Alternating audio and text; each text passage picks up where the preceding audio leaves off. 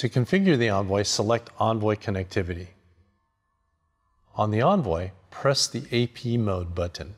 Navigate to your smartphone's Wi-Fi settings and select the Envoy network connection. The Envoy should be Envoy plus its serial number. Return to the installer app.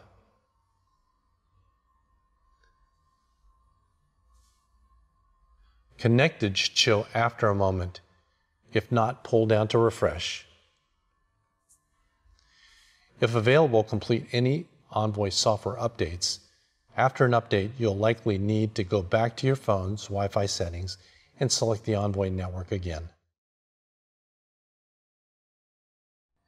The Wi-Fi network is called Enphase Wi-Fi, so I've gone ahead and selected that from my list of Wi-Fis that's available to me. And then I'm going to input the password for that customer's Wi-Fi, or I'll have the customer input that for me. For sites that use Ethernet, you'll tap Skip Wi-Fi. And then I will simply tap Connect.